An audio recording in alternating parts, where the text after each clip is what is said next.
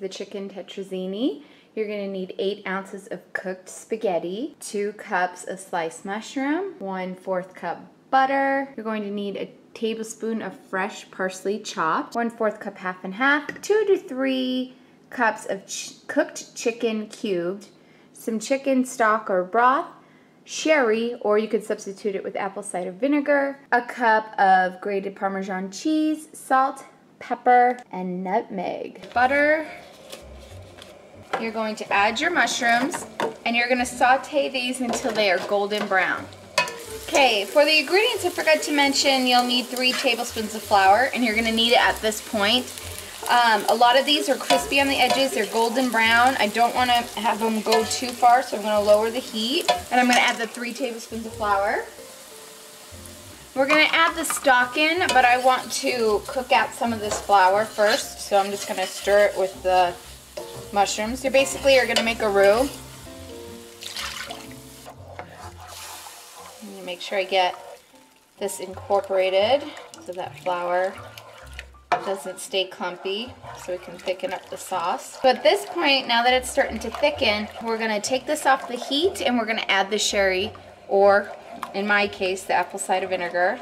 Now, I'm not gonna put too much in because I don't wanna put too much apple cider vinegar in. I like this taste, so I'm just gonna go off taste. So what I'm gonna do is I'm gonna start with half a tablespoon, and then I'm gonna taste it because I do not wanna batch this up. Okay, I will do another half. And then I'm gonna add the half and half in, which is 1/4 a cup. Yes, I'm opening it weird because I broke the tab to pull the thing off to open. So I have to open it this way. 1/4 a cup of the half and half. And then I'm gonna add the seasonings, and then I'll taste it to see if I need any more apple cider vinegar. Salt, pepper, add the parsley in, the cheese in, 1/8 of a teaspoon nutmeg. I love nutmeg in creamy things. If I make my own Alfredo sauce, I'll put a little nutmeg in. I learned that trick from Rachel Ray when I first started cooking years and years and years ago when watching Rachel Ray's 30-minute meals. So I'm gonna taste this before I add the chicken and pasta in and make sure if I want more salt or anything else. So I have this grater, and I'm just gonna grate some onion into that. So I've got all this onion right here that I'm just gonna add in. Oh, that's good. Oh, that Parmesan Reggiano is so rich. I'm gonna add more onion. It's really doing it for me, so I'm gonna keep going. Okay, got my chicken, got my pasta. I'm gonna incorporate this as best as I can. I might need tongs. At this point, you will put it in the oven, a 350-degree oven, for about 30 minutes, but we are not at this point. At this point, we are going to put this in our freezable casserole pans. Chicken tetrazzini is done. For chicken Parmesan casserole, you're gonna need 4 cups of shredded chicken, olive oil, salt, pepper, mozzarella cheese, Parmesan cheese, combination of basil, oregano, parsley chopped up, and a bottle of marinara sauce and some panko breadcrumbs. First thing you're gonna do is spray your pan. We're gonna layer the chicken at the bottom. And then we're gonna put the marinara sauce and we're gonna mix it with the chicken. Let's put this in. And they say about 1 jar, 28 ounces, so that's what this is. We're gonna dump the cheeses on it. So what I'm gonna do is, since I have 2 different, I'm gonna kinda just do a layer upon layer. So I'll do a layer of mozzarella, okay, and then I'll do some of the Parmigiano Reggiano.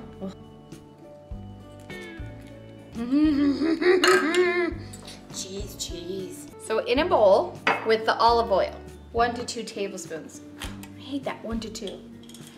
What is it? What is it? 1 or 2? And then all the herbs.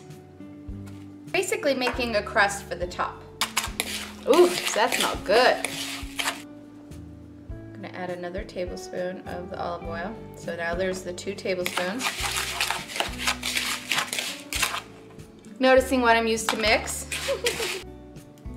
How good and simple is this meal? Completely kid-friendly. We're done, so I'm gonna wrap this baby up. But when it's thawed, you put it in the oven, 350 degrees for 20 to 25 minutes until golden on top and bubbling on the sides. For the white chicken enchilada bake, you're gonna need 4 chicken breasts cooked and cubed up, a can of cream of chicken soup, a can of diced green chilies, salt, pepper, garlic salt, a half cup of finely chopped or diced onion, and a container of sour cream. Those are the ingredients, and watch how simple this is. Again, I have my lovely juice container with my Ziploc bag in here. This recipe you're just gonna dump in and freeze, and then you're gonna need, which I don't have yet until Derek makes it, you're gonna need some other ingredients, and I'll talk about that in a minute. But I'm gonna show you the portion that you freeze right now. So what we're gonna do is add our chicken in. We are gonna add the onions in, add our can of cream of chicken, your sour cream. You're gonna need your diced chilies, salt, 1/4 teaspoon black pepper, 1/2 teaspoon of the garlic salt. Take your bag out and mix it up. So what's gonna happen is you're gonna put this in the freezer. I will have the recipe linked down below so you could read through it. But when it's time to bake, what you'll do, you're gonna have a package of tortilla chips and a 1/16-ounce bag of mixed, like Mexican blend cheese, so cheddar and Monterey Jack.